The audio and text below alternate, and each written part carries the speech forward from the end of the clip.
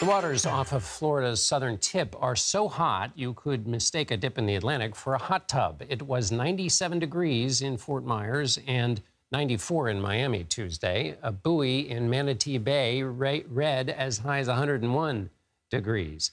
All of these hot temperatures on sea and on land are concerning scientists about the future of the planet. A recent article published in The Atlantic is titled "Climate Collapse Could Happen Fast."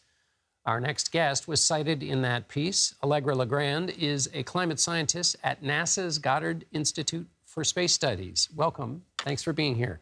In the Atlantic article, which the point of the Atlantic article is to consider the pace of climate change, you're quoted as saying, for a long time we were within the range of normal, and now we're really not. What does that mean? What that means is climate change has happened at a pace now that we have memories of when we were kids or even a decade ago when summers felt different. And climate change has finally hit that point where it's no longer in the range of what we're accustomed to experiencing, like extreme temperatures in the summertime. It's something beyond that and something that we've experienced and we have a memory of experiencing. Do you think that will change the way in which, I mean, this is a, but are there other periods where that might change the way people approach this issue?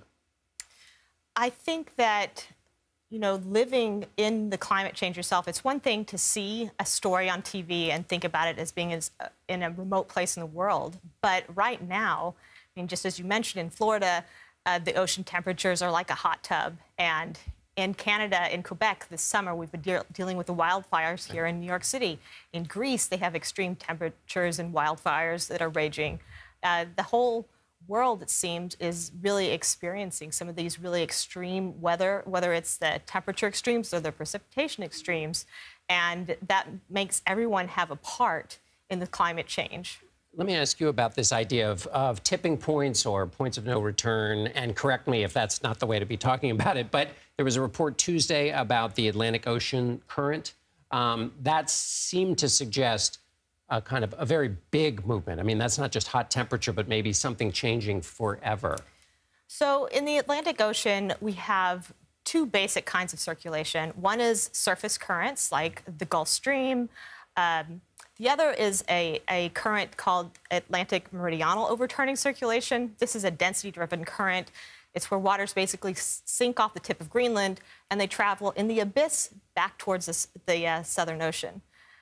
The scientists in that piece, they think that the density-driven circulation is going to be interrupted by disturbances in the fresh water at the surface. So if Greenland starts melting too much, then the waters on the surface no longer become so dense. Now, why does this matter for us? That additional deep water circulation, of course, has to be balanced by additional surface circulation. So when that deep water is traveling south, more surface circulation is traveling north. And so you can get a regional cooling effect if that deep water circulation in the Atlantic slows down. But I have to say, we don't really know whether or not that's going to happen. And their piece, it's not something that's necessarily backed up by the state-of-the-art climate models that were used in the last Intergovernmental Panel on Climate Change. And it's still very much something that it depends on who you ask and who's doing the interpreting of the observations. If that does happen, though, is that in a different category? In other words, is it a bruise to climate, something that happens and then improves? Or is it something that we're talking about that once that happens, once that current changes, that's it? So I don't know that it's really helpful to talk about points of no return. Okay. I think that climate change is going to be gradational. So if we do something today to shift the course we're on, it will have impacts downstream. It's not that we've crossed the point of no return. We have not.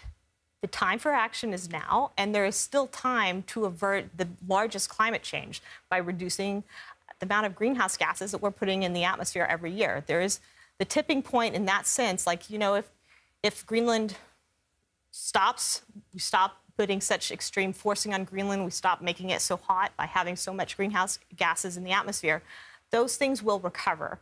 And so I think it's more productive to just talk about, the time for action is now. We're experiencing climate change, and now is the time to act to avert more climate change. Allegra Legrande, thank you so much for being here. Thank you.